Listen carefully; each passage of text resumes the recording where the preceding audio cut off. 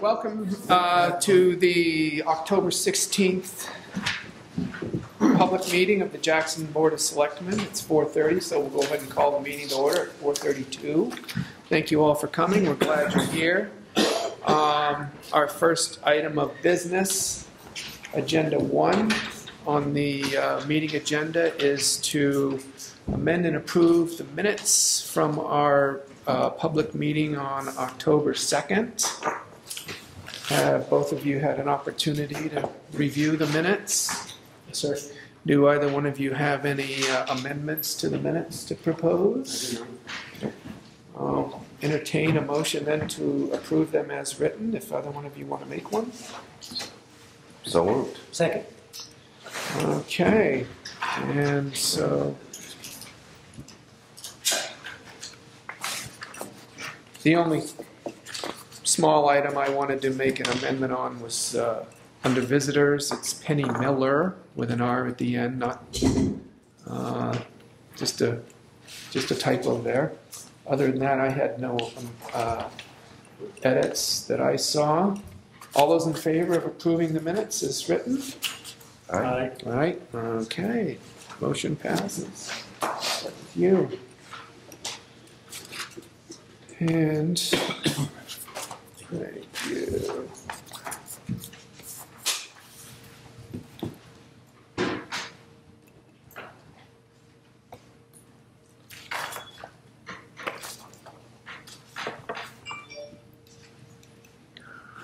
Okay. And our non-public session from October 2nd. And the minutes were sealed, so I'll go ahead and have you initial that. Sealed minutes. Thank you. Very good. Update on the action items that we came up with. I accidentally only printed one of those. Last week, okay. We'll share. Bill, you wanted to give a quick update on building inspector. We said that we would have a 3-month review with Kevin that occurred this morning, and took a couple of notes just to let you know what's going on. 3-month review of the building inspector with Kevin. There have been no negative responses toward Kevin that we know. His job is going okay. He stated he's very busy. And doing the building permit inspections. There are currently 8 houses with permits under construction, and 35 outstanding permits for smaller projects. He has completed his residential certification and is working on the commercial certification in the coming months, if hopefully in short months. The Bob Goodrow, the fire inspector, has been working with Kevin. Says he's impressed with Kevin's desire and zeal to get the job done correctly, and we will look at another review in 3 months, probably in January, February. Excellent. Thanks, Bill. John, you had action item you were gonna. Are we still trying to get a hold of Andrew Beal? Yeah, we have a funeral this weekend, so I think everything's kind of on hold until after that. Okay. Keep us posted on that. Julie, you were going to review the budget about the underground piping for the garden and electrical. And I guess we can update it. The Conservation Committee felt like they had half those funds in their budget. If that's something we were interested in going ahead with, a $1,080 invoice was provided to us at the last meeting around that. You guys want to address that now? Take it up under old business? What's your pleasure? Take it up under old business, I guess. Okay. Fine with you? Yeah. And also going to look into the school vault for past town meeting minutes, and what's the progress report on that? We're going to be going over on Monday to get a little introduction to the vault before we come in. Okay. And then we should hopefully be able to come up with Okay. Excellent. And you're going over there with Alice Pepper? We're meeting her there. Yes. Okay, great. Keep us posted on that. That'll be fun. Yeah, It's quite the vault. Monday. Okay, no action items for Julie. Upcoming meetings. Our next meeting after this is scheduled for November 4th. Or that's actually the election at the Whitney Center, and then our meeting will be that Thursday, November 6th at 4:30. Meeting scheduled for Thursday, November 20th at 4:30. We've got a meeting scheduled for December 4th at 4:30 and December 18th at 4:30. So those are the tentative meeting dates. If they look good to you, we'll lock them in. That takes us right through the end of the year. Okay. Everything Looks good to me. look good so far? Excellent. We'll lock those in. Can I see those, or you think so? Yeah. I just want to walk. Sure. Anything else for action items? Using technology. I'm I know, impressed. it's unbelievable. Somebody get a picture of that. Hank, zoom in. Next up, public comments. Agenda item number 3. Any public comments in the audience at this point?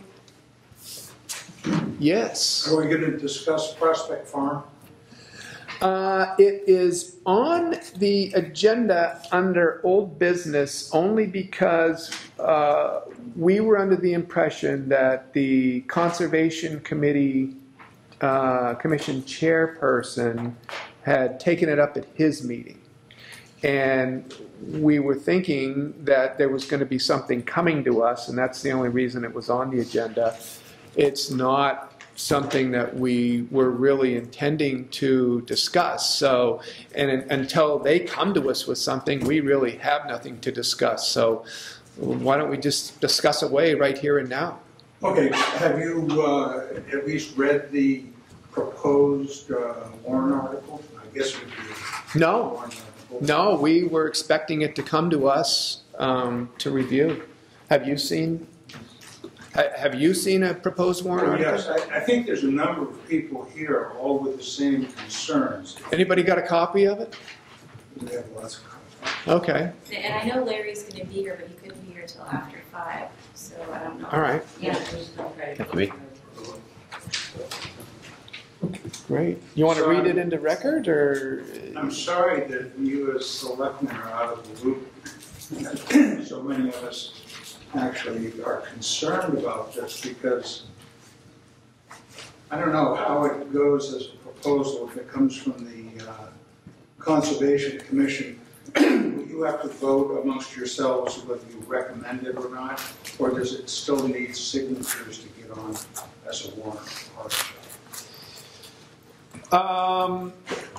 Well, as far as I know, it would be placed on by us, by the selectmen, by the board. Then we probably have this opportunity to discuss it a little bit because it becomes restrictive on the use of Prospect Farm by the residents of Jackson. It seems to want to cut out hunting, campfires, camping. I don't remember all the issues, but it becomes restrictive, and I really find that hard to take because, you know, it's not a problem now. I don't think we have a problem up there. We don't have, oh yes, recreational vehicles. It's not getting torn up by motorcycles or ATVs. It's only open to residents. I don't know what we're trying to fix if it's not a problem. Hunting, I mean, I understand that people don't approve of hunting, and I suggest them they not hunt. There's a number of other people that enjoy hunting. It's a good outdoor experience. And I don't think we should restrict what type of recreation that land is used for.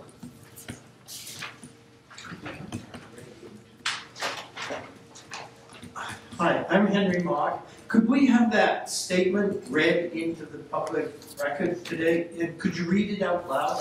I've never seen it. Prospect Farm Ordinance to see if the town will vote to regulate and protect Prospect Farm by banning all motorized vehicular use except for maintenance, forestry, emergency, or to comply with federal ADA laws. Further, to ban open fires, hunting, and camping unless for educational purposes with written permission of the selectmen. Thank you very much.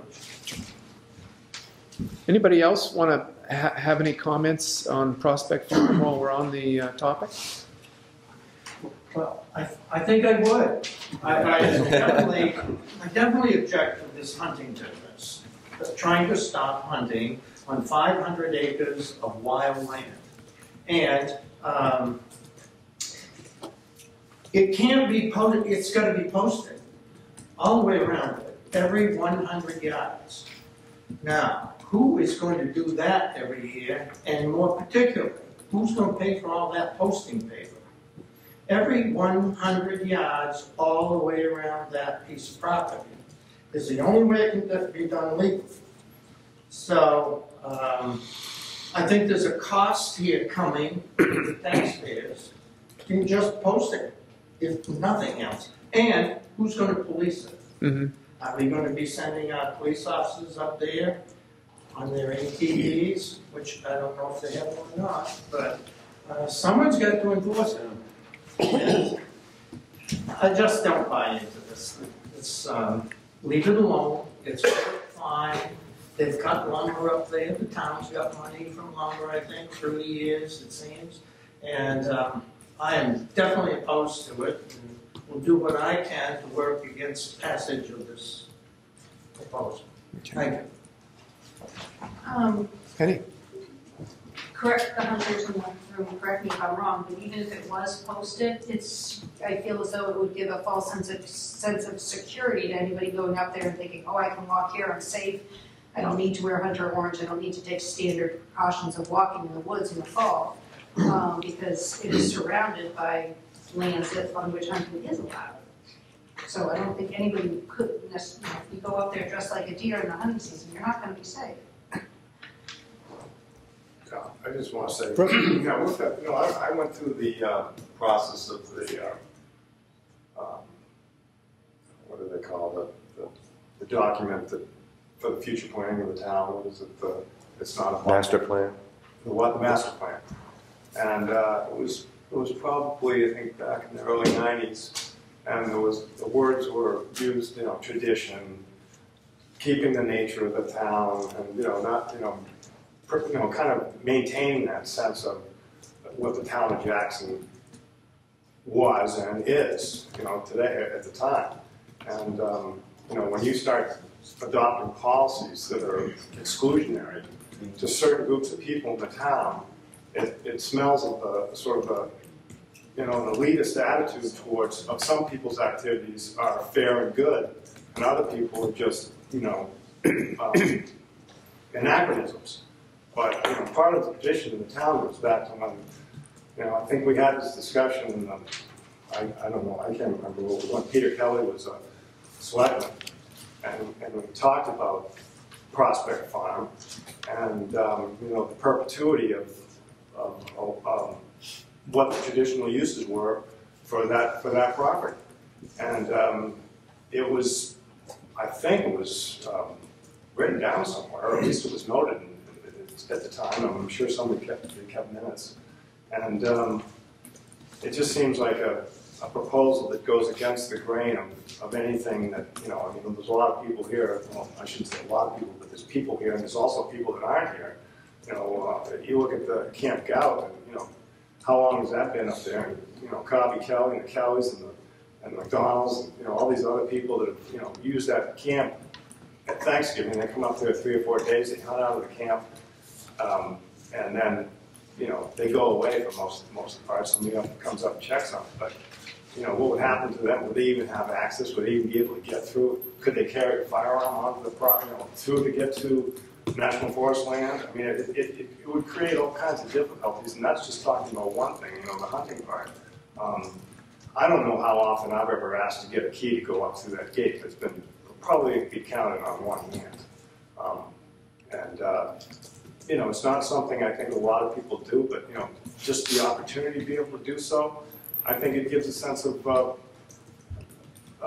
just having an opportunity to go onto some property that's you know, it's been used that way, you know, traditionally. And the other question I have is when we're talking about the hunting park, you know, and the conflicts with ski touring and, you know, other things. Ski touring may do the work on the trails, but I mean, there's trails that are on national forest land as well. And when there are actually people skiing up there, the deer season is over. And maybe somebody will go up there with some rabbit dogs and hunt some, you know, rabbit. But usually, you know, you hear the beagles, but you know, you're not going to, you know, it's not generally a conflict issue. But I think what this proposal is going to do is going to make it a conflict issue because people are going to be not happy about it. I mean, certainly, you know, if they do go ahead and approve it and pass it. But that's a long way from that. But that's just, you know, my feelings about it. Mm-hmm. Anybody else? Dean? Yeah, ski turn, probably be able to groom, but they gotta go with snowshoes. If there's no motorized things up there, I mean, they shouldn't be exempt. They go with snowshoes, right? Yeah. They have, you know, no motorized vehicles. Penny? I think this day and age with the sedentary lifestyle of the general population, it's more important than ever to get kids and families outdoors. You know, between AMC and Tin Mountain, it's both of their missions to do so. And I think maybe we should make it less restrictive and make it possible so more people can get up there and enjoy it. And maybe even do a hardened campsite. It's a super easy place to get to. It gives kids a sense of adventure and you know, big adventure going up and camping. It's really the ideal site for a first-time camping experience. And maybe we could make that, you know, resident only, as an opportunity place for people to go out and go camping. Anybody else? Nancy? I guess I'm super concerned about this. I don't see that we need to tell our residents how they can recreate. I think the historical and traditional and recognized usage of that property speaks for itself over many, many years. And I think it would be a shame because, like Penny said, between Fish and Game, you go onto their website and they're promoting getting outdoors, getting kids outdoors, getting everyone of all ages and all abilities outdoors at any level. And AMC does the same thing, and Tin Mine and Tin Mountain in their own way. And I just think it's kind of sad to put a restriction like this and take such a draconian measure when I guess I haven't heard any reason that warrants this. You know, we haven't had any fatalities up there. We haven't had any. You know, I don't understand what prompts this to take such a drastic measure and to take away a resource from our residents. Can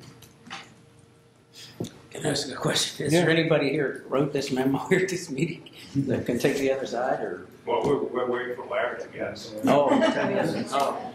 Somebody's got it. You know, Okay. No, the reason we're all, I think, well, I should say all, but I mean, I don't. Okay. Might as well say all. It's a pretty big group, sure. You know, Right. it's exclusionary. Right. You know, I'm not saying that, you know, we're going to, all of a sudden, we're going to come forward and put forward a proposal that we're not going to allow people to go over and, you know, do walk around. I mean, it's like it's kind of a logic that I don't really follow. Well, I'm hoping that it's probably pretty apparent that since we didn't even know this memo existed, that we hadn't read it. And which means we haven't even had an opportunity to discuss it. And I'll just briefly, and we try and stay away from big items in public comment sessions, but since you're all here for this, you know, we can probably spend a little bit of time on it. It's not the heaviest agenda we've had in a while.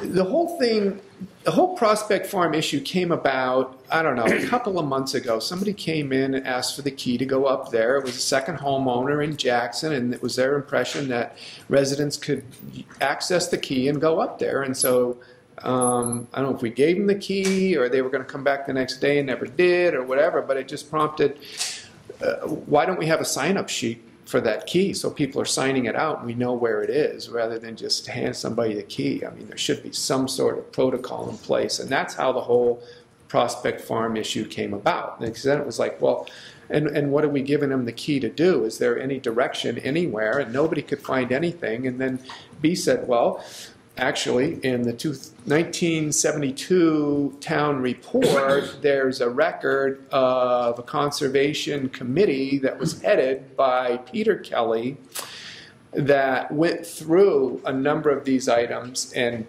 did an item-by-item vote on what to recommend for the town. And that's actually why we're trying to access town annual meeting minutes from 1972 because they're not in the town office. The town report talks about this recommendation made to the voters, but we can't verify whether the voters actually voted on this. We're under the impression they did, but we'd like to see the minutes to ensure that. And it's like, just they recommended what? No overnight camping. They recommended this. They recommended that. They recommended snowmobile trails could be cut. Who did? The conservation committee that was headed by Peter Kelly in 1972. And we went all the way back. That's in the town report, but we don't know if voters actually voted in the town meeting because we're not looking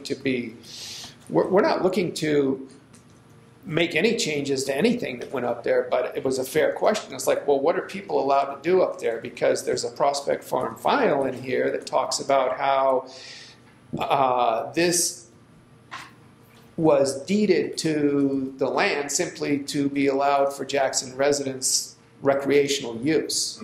And does it need to be, do we need a sign-out sheet for a key? Do we need an ordinance? Do we need nothing? I don't think anybody's come in and asked for the key before that gentleman came in a couple months ago, and probably a year or two, or maybe even as long as I've been a selectman here. So we're just trying to get to the bottom of what has been the will of the voters up to this point.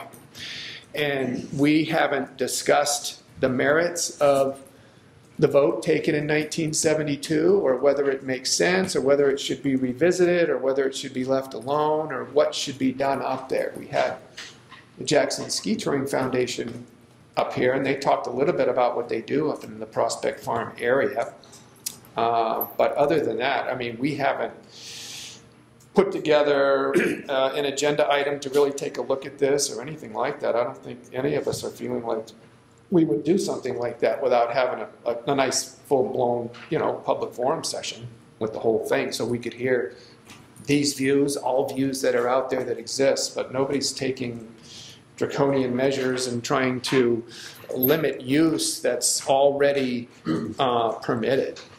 Oh, well, no, when you say nobody, you mean? Nobody up here on the board. No, I understand. Yeah. I just wanted to right. Yeah, no, we haven't discussed any of that, like, the uses up there. Is what people voted on in 1972 even enforceable? Because it didn't translate into a use ordinance in the past. So we don't have any of those answers yet. So, but we would certainly, I mean, I don't speak for Bill or John, but I don't think we have any intention of putting together an ordinance that hasn't been vetted through the public. The way correct me if I'm wrong, but the way I understand it is somebody proposes something, and then to the board of selectmen, the selectmen discuss. They have amongst themselves, and they make a determination as to whether they're going to support the ordinance or a warrant article or whatever that may be. Right. So, I mean, I guess I'm sure that would come back, but it just would be it's just one of those things. And if it obviously, it caught a nerve, and I'm sure there's more people that just feel that way. But like a citizens group could propose an ordinance, get enough signatures so that it's on the town warrant ballot, and then the selectmen will vote in favor of, not in favor of, that, so any citizens group can put an ordinance on the town warrant. You guys could put an ordinance on that doesn't allow for any restrictions up there if you want to, and you get, I don't know, it's 15 or 25 signatures, it's not a lot. Anybody's here looking to change anything. I'm No. speaking for myself, but just, that they don't want to see something change that's going to affect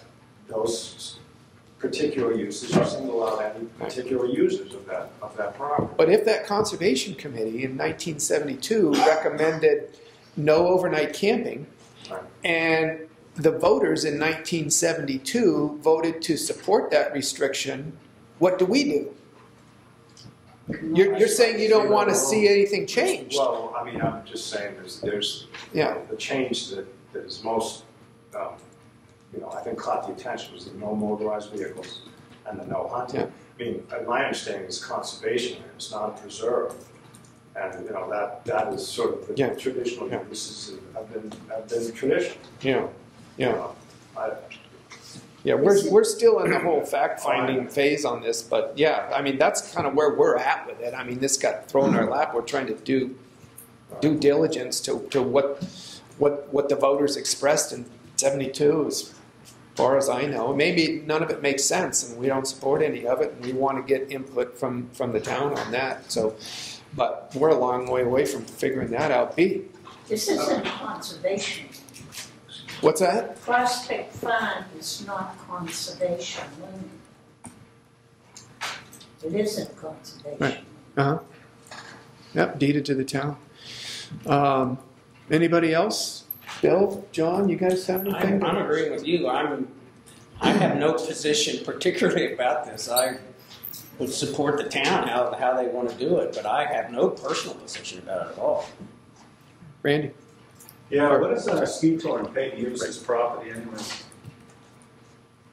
What? The Jackson Ski Tour and paid, do they pay to use as property, as town property? They're making a buck on it? We're not. They don't pay the town to use town land for ski touring. Then we should be able to go up there and ski for nothing. I don't care if they run or not, it's not their property, so.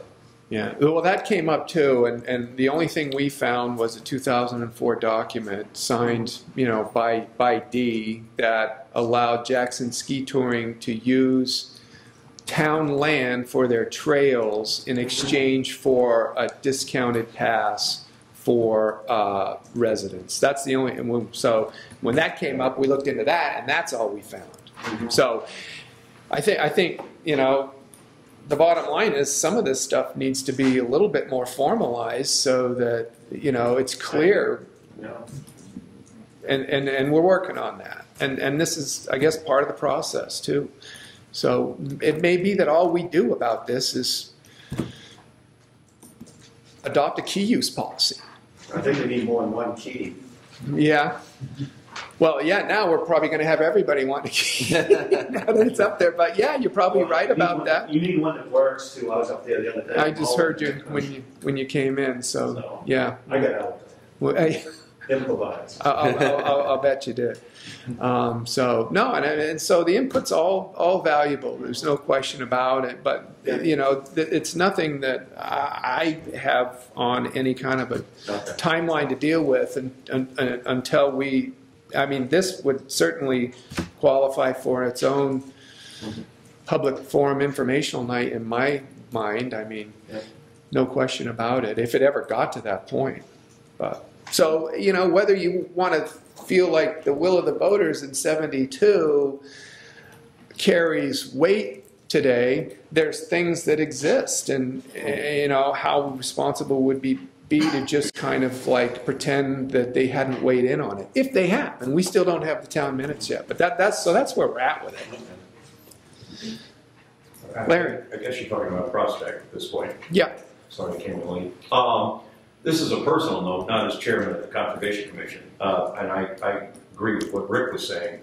Where Jackson Ski Touring is not a taxpayer, we're granting them something there that nobody else has. And I just think that they came in and they spoke to the parking and to their costs, but those are costs they're going to have regardless, whether they charge people or not.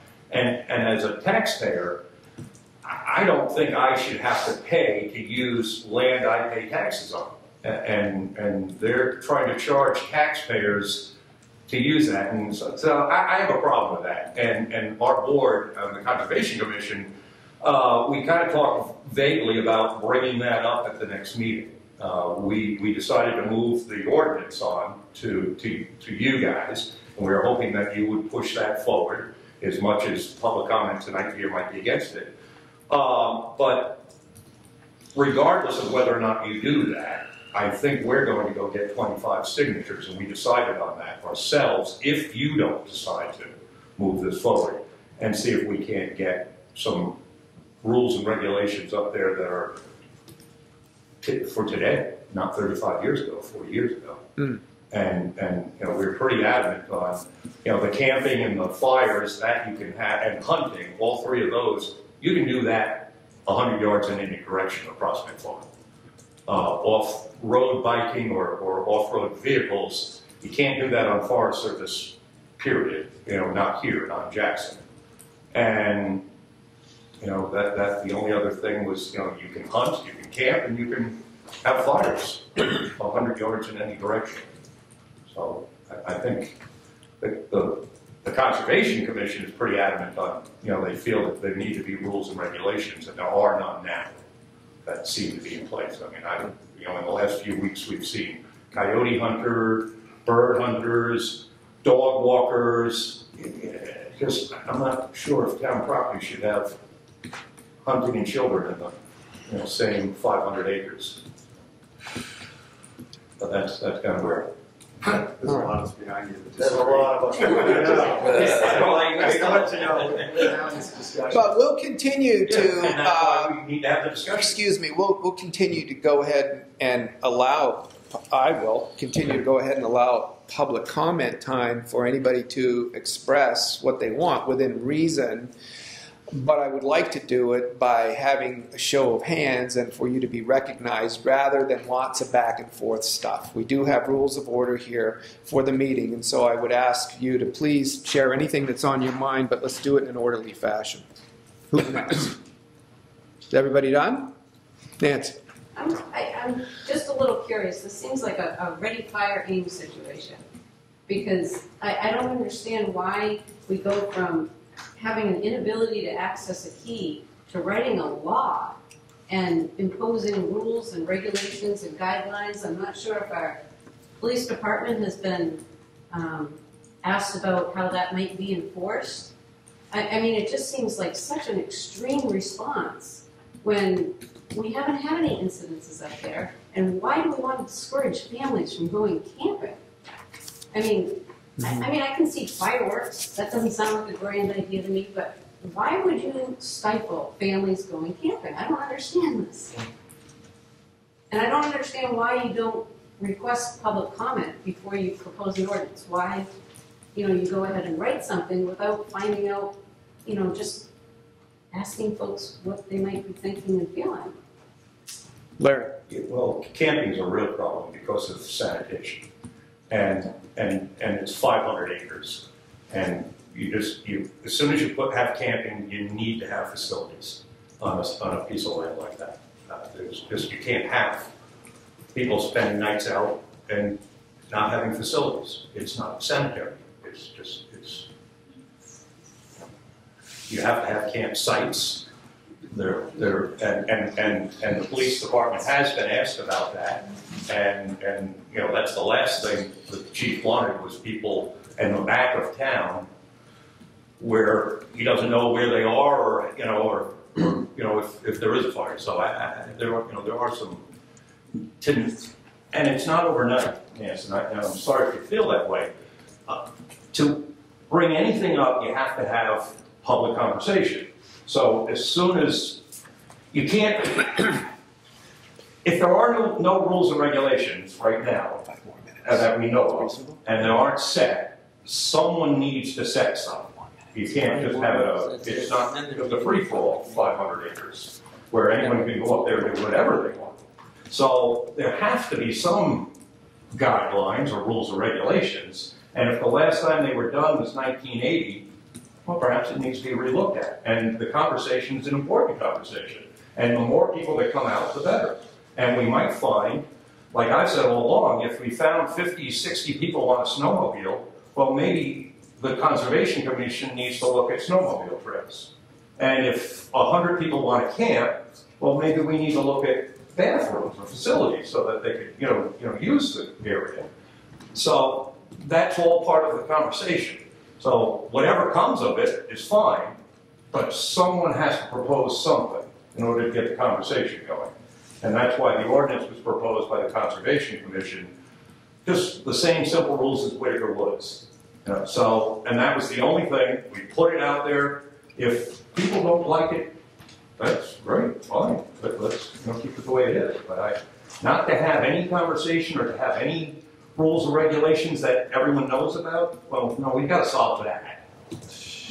Okay, so another part of rules of order, Robert's Rules of Order, there's a suggestion that, people limit their ability to weigh into this thing to 2 times. That's just a suggestion. It's not a requirement, but I'm going to ask for input from hands that haven't gone up to this point. Go ahead. Yeah, Gary Floyd. I find some of the discussion interesting is that from 1972, there hasn't been an issue, and nobody seems to know what happened in 1972, but whatever happened is not an issue, it seems. And to make rules for the purpose of making rules is, I would think, unnecessary. The land up there, not just Prospect Farm, but the National Forest, it's just a unique asset for Jackson. And I think we want to encourage use reasonably. There seems to be a very low footprint now, a very low usage.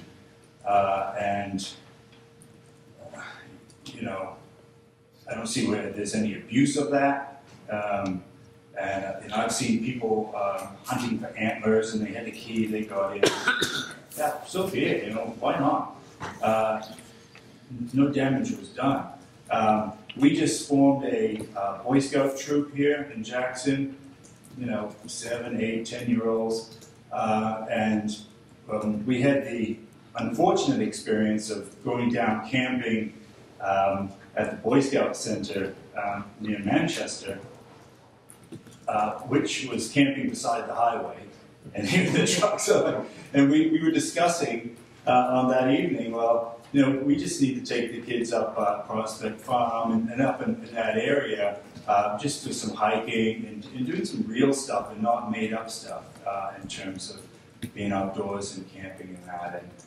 And I can't imagine we're going to have weekends, one after another up there, but it would be nice to be able to go out and camp out overnight. What you take in, you take out. And I don't see any problem with that. I don't know if it has been a problem, but I haven't seen it. Thank you. More hands? Dean? Yeah, Skidoos was voted in 91. Larry said there was no regulations. That was a town vote to okay them up there. He's saying, I'm just not aware of it. it's right in the town report. Got it right here, actually. The vote from the year before. Okay. Yeah. And I mean, it's bird season. They've seen one bird hunter up there. Oh my God. And a coyote hunter. Jeez, Larry. High crime up there. Well, one last time around, I said 5 minutes, about 5 minutes ago, but I don't want anybody to feel like they've got something to say and it hasn't been able to be entered into the record. Yeah. Okay. I did bring a letter from my son that he wrote regarding Prospect Farm, but the kids are the future of Jackson, and I can name 4 kids right off that are working to get their hunter safety license to be able to go hunt, and particularly interested in deer and bird hunting. And again, it's easily accessible. Yes, they can do it on the National Forest as well, but this is town land. It's an easily accessible place. It's excellent wildlife habitat. The orchards are being maintained for wildlife habitat up there to increase wildlife. So you know, the kids are interested, the kids see it as a resource, and they also have voiced their opinion that they would like it accessible to hunting. Also, my son bought a dirt bike 2 years ago, and we've been up there dirt biking along with the Chapmans. So there are just a few kids in town who a couple times a summer go up there and dirt bike. Sorry to wait again, but just on one quick note, this ordinance did allow for Boy Scouts, I believe. It does allow for educational groups to use the. But why restrict it to them? Well, I'm just saying that. Well, I mean, just, You have to have a badge to be, someone who loves nature. Show of hands, anyone else want to weigh in on this? Dick? Oh, I was just going to wait to the end and say thank you for getting the public dialogue moving, and I'm glad that the selectmen now have the proposal in front of them to consider, because it's obviously going to become an issue for the town.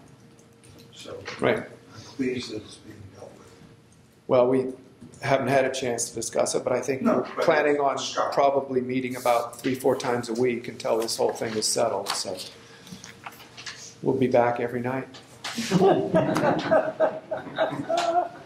Nancy? I'm just curious what the time frame is and what the process is and how it will involve the public for you to come to your decision.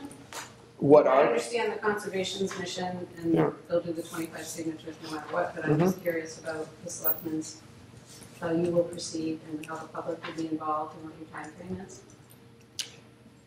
Haven't had a chance to really put a plan together. It's, like I said, this is the first time we've seen of it. Do you guys have any thoughts off the top of your head you want to express? It sounds pretty clear that the Conservation Commission plans on putting a warrant article out, and so barring some other turn of events, I mean, we'll have an opportunity to weigh in on whether we support the ordinance or not.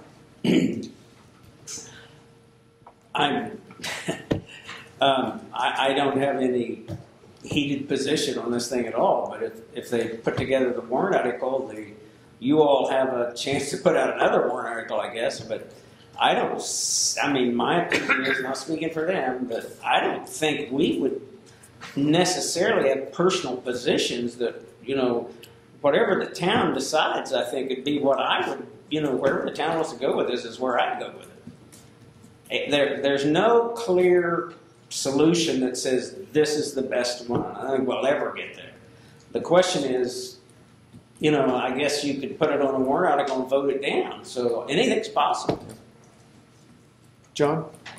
Don't say that. You can vote it down or up. That's what it goes down to. So I would say that one of the reasons we try and kind of avoid, getting into long matters in meetings when we hadn't had a chance to digest it. I think it should definitely be on the agenda at our next meeting, and at that point we'll have had an opportunity to consider it and as well consider everything we've heard here today and come back, hopefully have some semblance of an intelligent discussion on the issue and maybe some thoughts about a way forward with this. So I don't know how you guys feel about that. Does that make sense? Sounds good to me. We can do that. One more go around here. I don't want anybody to feel like they're being stifled. Your hand went up. With this, when a warrant article is up to be voted on, the selectmen support, don't they put a yes, we're going to support this, or no, we're not going to? We take a formal vote. Yeah. Right. Yeah. Yay, nay, or abstain. Yeah. Anybody else? Police report. Next up is agenda item number 4, police report. Thank you, everyone. Would the ATVs have lights and sirens?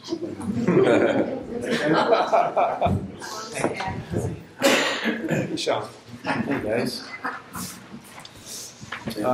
Obviously it's quieted down now. We've had one pistol permit issue 2 motor vehicle complaints, 1 theft at a local establishment, 4 motor vehicle accidents, 1 bear complaint, missing cat complaint on Nancy Davis's cat, still missing, a tabby with white paws. If you've seen it, give her a call. Tree down, which brought wires down, 1 report of that. 1 missing dog report. It's a black, tan, and white on its face and answers to the name of Cheddar. 1 domestic disturbance at a local establishment. 3 false burglary alarms and 1 disorderly subject. And that's all there is to report. Okay. Are you good? Questions for Sean? Thank you, Sean. Appreciate it. Thank you. Agenda item 5, building inspectors report.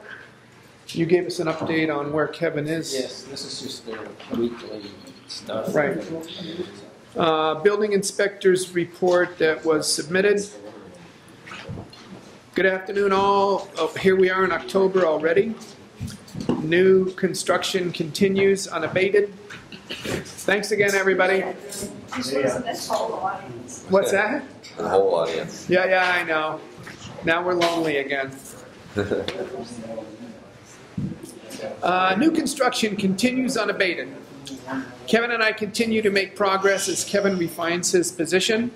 I've been concentrating on the renewed effort to complete the Wentworth Hotel project now that the general contractor has been given the okay to continue construction and repair the fire damage. This is good news as we all hope to get a certificate of occupancy by Christmas. Still much detail work to complete. Kevin is assuming more of the lead on new residential work, of which he has had plenty to look at. Next week I'll be doing more fire safety education as Fire Prevention Week is October 5th through the 11th. We will be going to the Jackson School for a demonstration, and I'll be meeting with the new librarian, like in Rancourt, to discuss fire safety and her role in keeping her building safe. Thank you all. See you next week. Bob Goodrow. And the report for this week was, thanks for an interesting week. Too busy to list all the inspections and fire prevention education.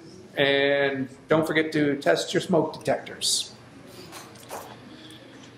And we've got building permits. Shall I just read through these briefly? Yes, FYIs, map V10, lot 16, owner is Driscoll, and that is 31 Alpine Drive. For electrical updates and outlet installations. Map V9, lot 18, owner is Benoit, 17 Thornhill Road, and building a 10 by 20 3-season porch. Map R18, lot 66, owner is Roundy, 616 Carter Notch Road, building an 11 by 12 foot roof cover for a deck. And we have 1 driveway permit signed off, and that is for Russell and Dorothy Siebold. Map V7, lot 129. I have a letter signed off by the fire inspector, Mr. Goodrow, regarding to Ms. Bellin regarding the oil spill. It's an FYI. Are you aware of that? Or? No. Okay, you want me to, it's fairly short. Should I read that into the record, or what would you like to do? Probably. Okay. Dear Ms. Bellin, Fire Department response. This letter is to formally notify you and confirm our phone conversation in regards to the spill of number 2 fuel oil that occurred on your property located at 234 Route 16 here in the town of Jackson. Enclosed, please find an official copy of our incident report indicating what this department found upon our arrival and what was done to mitigate the spill. The Department of Environmental Services has been notified. It is your responsibility to properly dispose of this hazardous waste in accordance with New Hampshire state law. If you have any questions about the incident, please do not hesitate to contact this department. So apparently there was a heating oil spill up there. I know that. Anything else either one of you have for the building inspector? Negative. Agenda item 6, new business. First up, 6A, Department of Transportation biennial inspection of bridges. Found, and we got this here, arrived in our office on October 8th. And it found one issue with our bridge. It is the Dundee Road bridge over Mill Brook. The south weight posting sign was twisted and facing the wrong way, and that is the only repair that they noted. And apparently Jay's been notified, and is that something he's going to do, or they're going to come back and do? Or? You know, I'm not sure. I just made sure he was aware of it. Okay, He was. Great. I have to order the sign and everything. Right. Can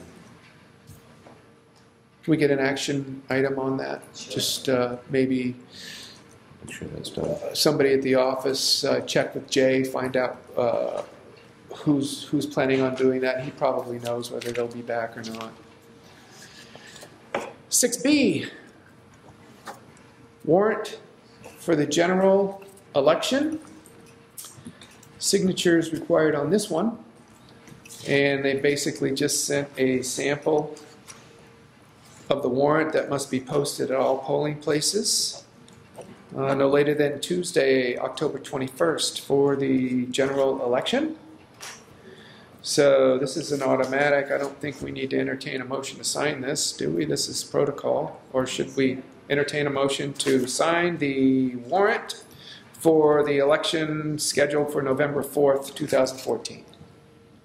Sure, I'll make that motion. Second. Any other discussion? All those in favor? Aye. Aye. Very good. Right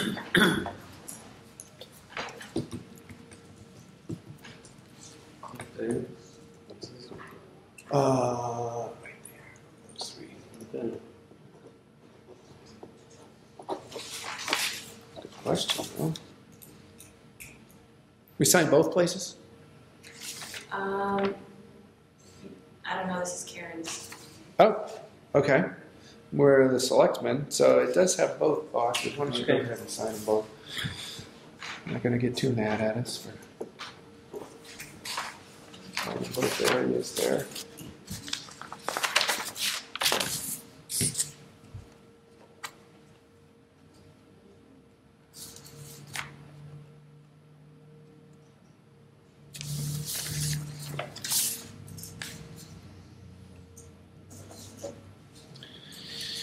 Next up, under new business, agenda item 6D, oh no, 6C, letter from Ann Peterson, resident, town of Jackson, sent a letter here, was received on October 6th, and the letter starts by saying, please read the following into the minutes. So it's the first time I've seen the letter. I'm wondering whose white van is parked in the public parking lot near the fire station pretty consistently year-round. It obviously must belong to a resident. Does this mean that any resident can park extra vehicles in the town parking lots for any length of time? I'd be interested in doing this as my dooryard is overflowing with trucks, cars, and haying equipment.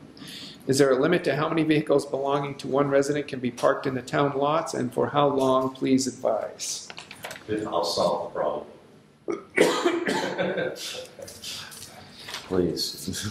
So, yeah, and I was told this letter came in. I hadn't seen it, but I also asked Julie to kind of run this by Sean, that there is no ordinance that we're aware of. So. Okay. Thank you. Very good. We've got a supplemental intent to cut.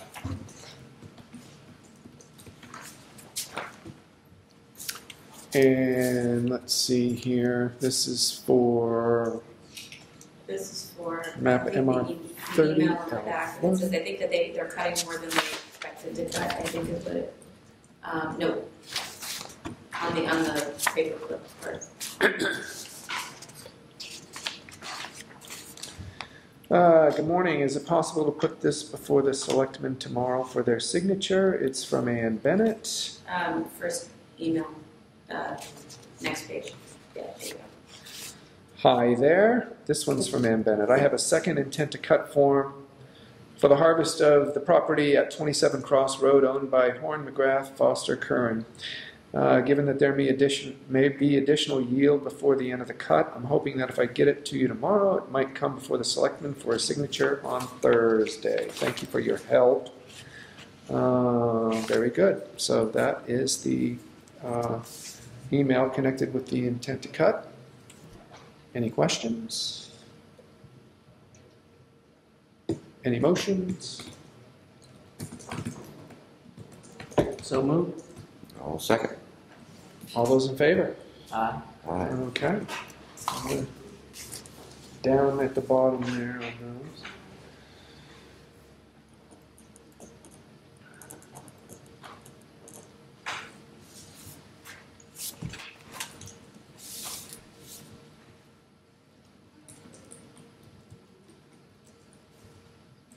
Date. 16. Anything to add to the intent to cut there, Mr.? No, they just harvested, it turned out to be a better harvest than they originally thought, so they're putting in, it's actually a benefit to the town because it's more yield tax that Right. we have, so. Couple And $100. they're all done, Oh, so this should be it. okay. Great. Thanks for coming. You All right. Next up, we have a letter of commitment for hazardous waste day, where we hereby commit to participate and cooperate with the town of Conway in a household hazardous waste day. We do it every year, and this going to be held on September 12th, 2015. Giving us plenty of notice for that. We grant the community hereby grants the town of Conway the authority to represent the community in organizing the collection project. Town of Jackson has appropriated blank amount of dollars for the purpose of allowing all residents of the community access to the household hazardous waste collection project. They're looking for this letter back by December 15th. We're supposed to put a dollar amount in there? I can use what we had last year, and I can't remember what that was off the top of my head. Okay. But I can put this in. All right. Well, then I guess we could probably entertain a motion to contribute at some amount relative to what we did last year, if either one of you want to make it. I know there are people that like to take advantage of that have hazardous waste. How do you guys feel about it? I went to it. That was great. It was nice to see the turnout. Yeah. Then I would make a motion to pay the same thing we paid last year. Okay. I'll second that. All right. Any other discussion? All those in favor? Aye. All right. So we'll just have you fill in that same dollar amount that's on the record for The only last thing I year. can think of is that, how much did we actually use of that money last year? Because they do, prorate it for each town, specifically. So I don't know how many Jacksonites showed up. But Yeah, I thought there was more to the letter than that. But I'll look into it.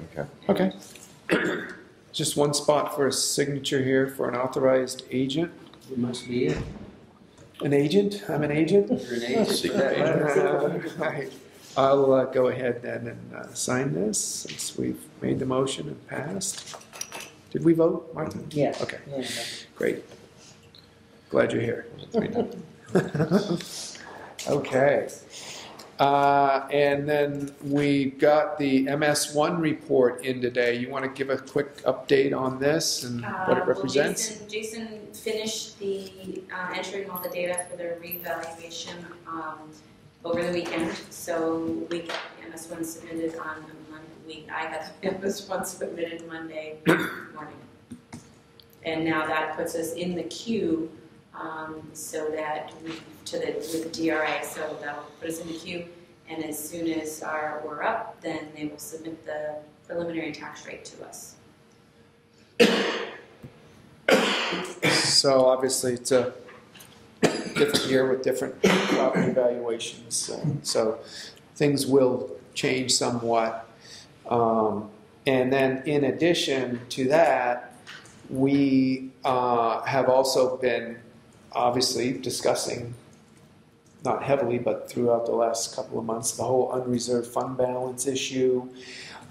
And we heard about that the night of the town meeting, annual meeting, and all of those warrant articles that the voters approved and how that was going to impact the tax rate. And now is the time to kind of address that on this.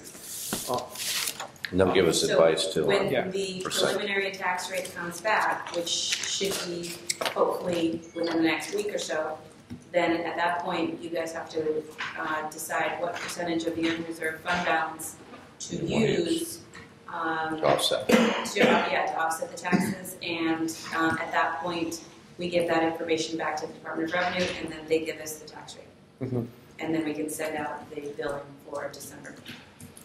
And we'd like that sooner rather than later, obviously. I think we would have wanted this back a lot sooner if it hadn't been for the fact that the whole town went through a property reval. We would have had it by now. But Tammy, who's with the Crane and Bell that we've been dealing with on this, has been addressing this, and you know, she has recommended that we stay within a 10 to 12% range on that unreserved fund balance, which we were targeting all along for using to offset a lot of those one-time warrant articles. And she was just on the phone at 4 o'clock. I know this is preliminary, but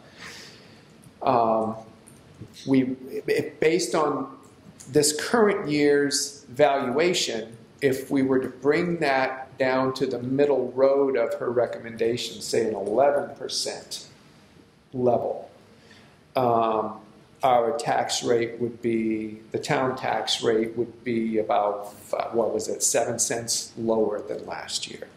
And there are some other variables that will come out. Sure. Yes. Right. And once that reval goes in, that'll be different, but based on that, that's No, what those we are would be using at. the Reval numbers. Oh, they are? Yeah. Oh, I didn't catch that on the phone call. Yes, So, because I gave her the MS one too. so I wanted to kind of throw that out there and to have that start a discussion that probably should at least begin tonight, see how you guys feel about that. Is that something that seems reasonable to you guys? Where do you guys weigh in on that? That seems, I mean, we'll have to see what the numbers are, obviously, and then, I think that's where I was hoping it would go. Obviously, keep the tax rate as level as possible. Mm-hmm. I agree with John. I'm comfortable knowing all about this. Yeah, right. Yes. So if this is on the agenda for 2 weeks from tonight, that's too late? That's too late. We need what the suggestion was is that Tammy could be in an email string with all of us, and we could work out the numbers and the variables. But we want to do this as soon as we get that preliminary rate from the Department of Revenue, because November 6th is going to be way too late. So we'd have to have a special meeting to do that. You have to do it. Well, apparently not if it's via email. If you guys aren't meeting, it can be done. That's what I've been told. Well, I think we would still want that entire communication chain to be public record. And so if we have that kind of a discussion around this through emails, I think it would be smart to bring those in and pass those to Martha. So if we're going to have a discussion around this, it should be done. Okay, so in a my reply understanding. all. So we just bring the emails in for November 6th meeting to submit. To however, the those. decision will be made at that point. You update it then. Right. Oh, when you say update. Well, I mean, give the final decision. Oh, the final decision. Okay, sure. So how does that work? Does that fit in with Sure. your timeline? Well, Our needs? yeah, as long as you guys are able to make the decision as soon as we get the spreadsheet from the Department of Revenue. Okay. And so we're looking to sign the MS1 tonight. Yes. And we can do that without really addressing that unreserved fund Exactly. balance. We Separate can continue form, yeah. to do that, okay. So is everybody comfortable with where we're at with that? Based on this, yeah, I'm okay. Make a motion to sign the MS1. Second. Any other discussion? All those in favor? Aye. All right, very good.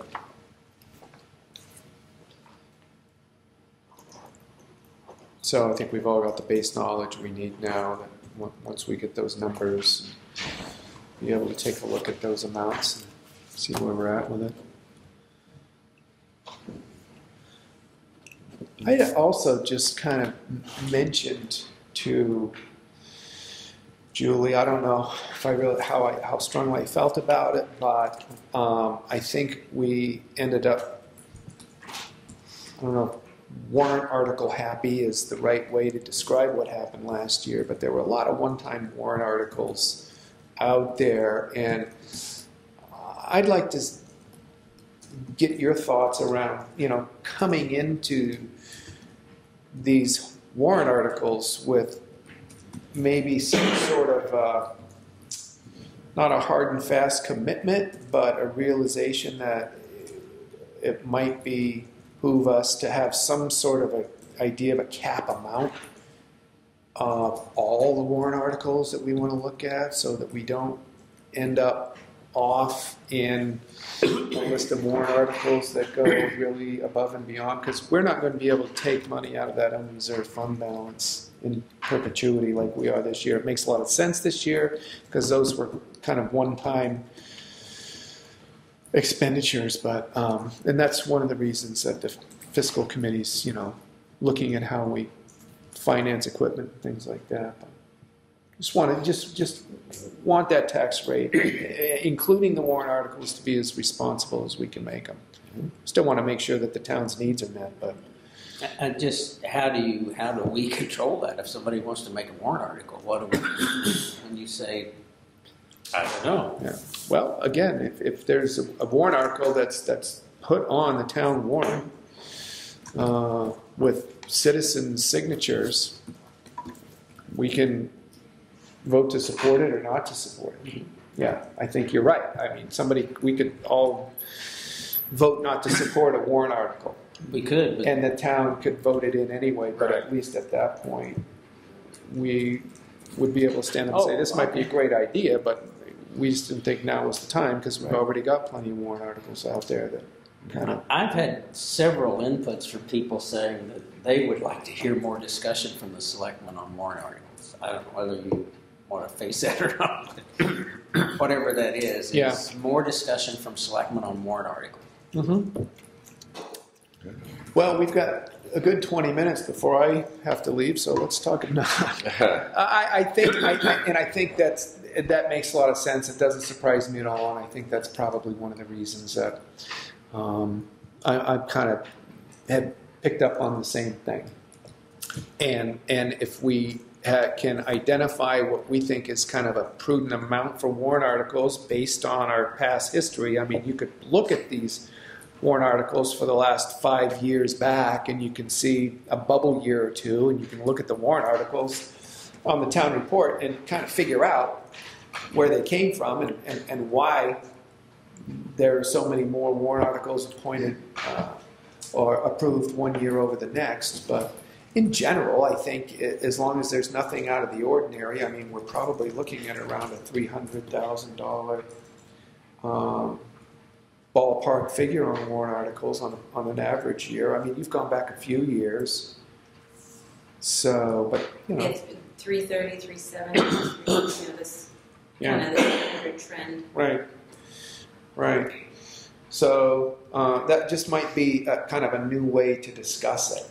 If it makes the grade with what our goals are for warrant article amounts, then great. If not, we would, address it at that time. So. Okay, I'm ready to deal with it at first. I don't know. I'm somewhat frustrated that I don't know how you're going to do much with it if people put the warrant articles in, they want it on there. I mean, we can say no or whatever, but it's... I don't know the answer. In the past, the ones that have been petitioned to get on there are like the health services and things like Starting that. point. Not often the majority of the warrant articles are not petitioned in. Right. You don't get a $100,000 warrant article coming in. Yeah. The big ones were all select board generated. Well, let me ask then, for instance, the starting point, does that have to go to a town meeting? Do they have to, I mean, do we have to go and they vote on $200 for starting point? I mean, Yeah, that has to At the annual town meeting. yeah, it has to go to the annual. Anything with a dollar amount. Okay. So they've circulated their warrant article and they've gotten signatures. Okay. And so then Okay. we have weighed in on whether we support the warrant article or not. Okay.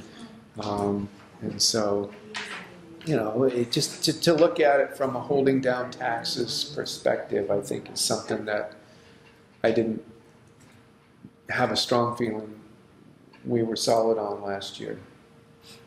Well, I got a lot of comments about that too. Yeah. So How did I you feel about how it went last year? Did you feel well, that? it was kind of my first meeting in a sense. I mean, I had a desire to stand up and say, if you're going to support this, if you're going to say we're going to spend this money, as much as everybody here has good ideas. I mean, they work hard, they have good ideas and all that, but pick the old library. If you're going to spend $60,000 a library, it means your taxes are going up. It doesn't mean they're going down.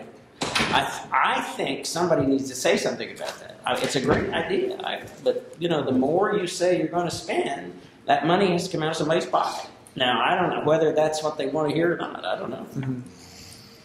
Yeah. But the answer is, can you position the selectmen in that might render itself to hold down taxes in a, I don't know, better position?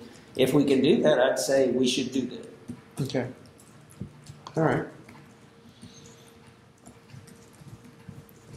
Any thoughts on that? Okay. So be it.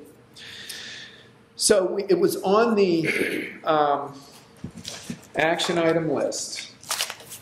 And I know Suzanne's here and been waiting patiently. And Larry is here also. So we need to come to terms with the property maintenance proposal that came to Dr. Carrier and the garden committee for the underground piping, for the garden hose and the electrical wire, the cut, which Dr. Carrier described to me as being, you know, less than 2 feet, but it's not like it's going to be a 3-inch cut. And the whole thing was going to run us, the entire project, $1,080. Larry, you want to kind of recap the Conservation Commission's discussions around this matter at your last meeting? Sure. We took a vote, and our vote was, I think it was contingent upon you not coming up, finding the money somewhere else, that we would donate $540 if the selectmen were unable to find it somewhere else. And you kind of thought you were going to look and see if you had, you know, some money somewhere that, you know, what was it, buildings and maintenance, I think, right, that you were going to look at.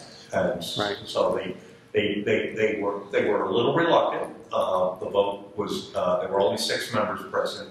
It was 4 to 1 abstention, 4 to 1, and 1 abstention. Or 1 and 1. So they were a little uncertain about spending money on that. But nevertheless, they did vote to go ahead. If you could not come up with the full 1,080, the Conservation Commission would go to 540. Well, I think that, you know, to put our general operating budget in perspective, I mean, whether that means we spend $1,080 less on sand and salt or find it somewhere, I mean, in a town, even this small town, the way we operate, that money could probably be found to exist. Will there be 2 votes up here to support using it for that? I don't know. And so but at any rate, we're here to tackle this issue, so we'll start And with. we were only gonna come up with half of it. Yeah, okay, It's gonna be here. All. all right. Go ahead, Susan. I would like to remind you that it's on sale right now. In other words, if we don't do it right now, then if the watering doesn't get done, the garden's not going to look very good. And we have limited resources. I have limited resources for this. I'm not here all the time anymore. And maybe let the garden go and you can like raise it. I don't know, because it is a difficulty to keep this going. So the other thing is that in your town maintenance, I understand that the electrical conduit out there is not safe because it is under the ground there, unmarked. And so this project would take care of something that's not even that doesn't have anything to do with the tap either. So I think that yes, it's money, but that's whatever. We all want to spend money, but I think that this would do a lot for a limited, a rather limited amount of money, because Dr. Carrier's worked very hard to manipulate this whole thing, so it didn't cost very much money.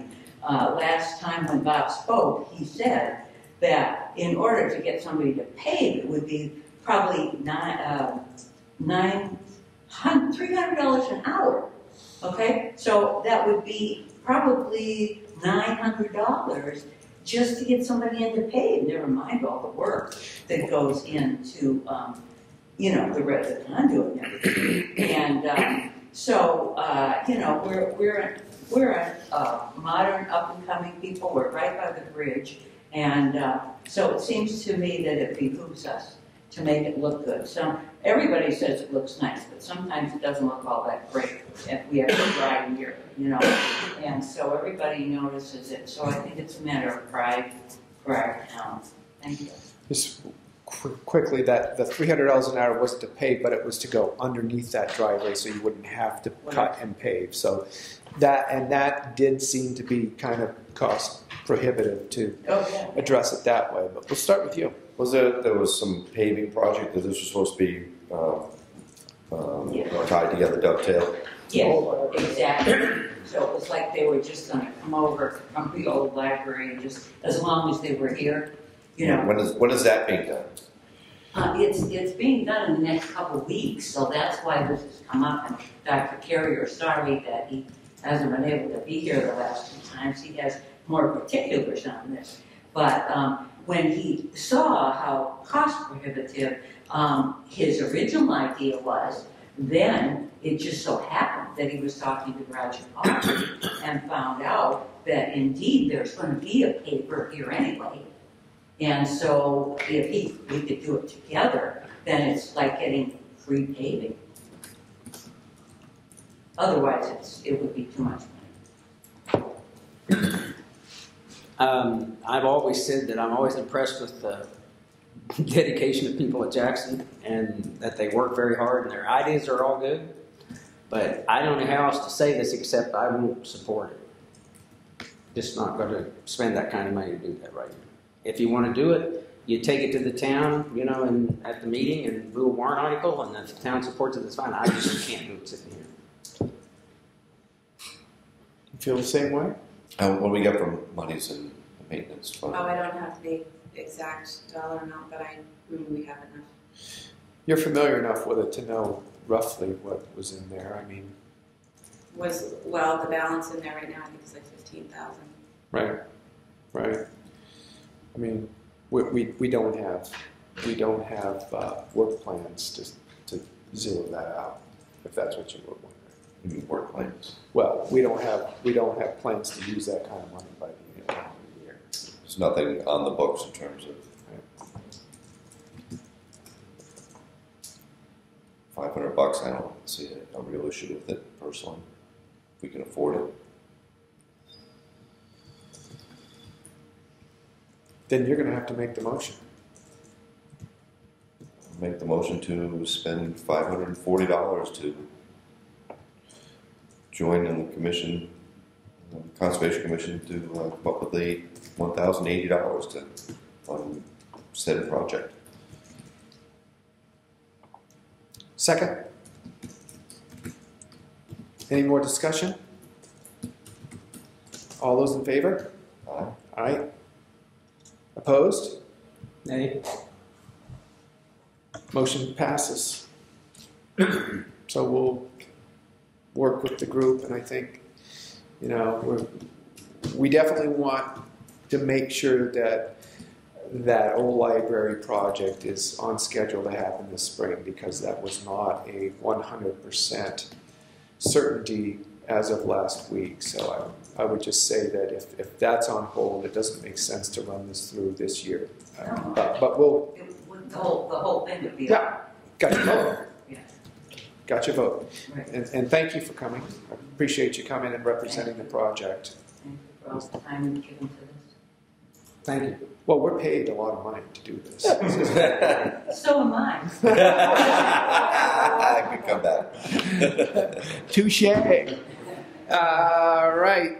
We'll just kind of move on. And old business, or we've already taken care of that Prospect Farm issue. There was nothing else, Larry. I hope not. Prospect Farm. Excellent. Any other public comment?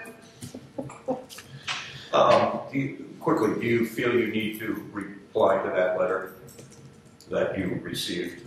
I didn't ask for a reply. What do you guys think? But the white van. The white van. Well, you got a letter Oh, about the white van. the white van and parking in town. If you need to reply to it, I just go right ahead and I'll make sure that white van's not there. But that's what happens when you try to take away off-road vehicles and hunting.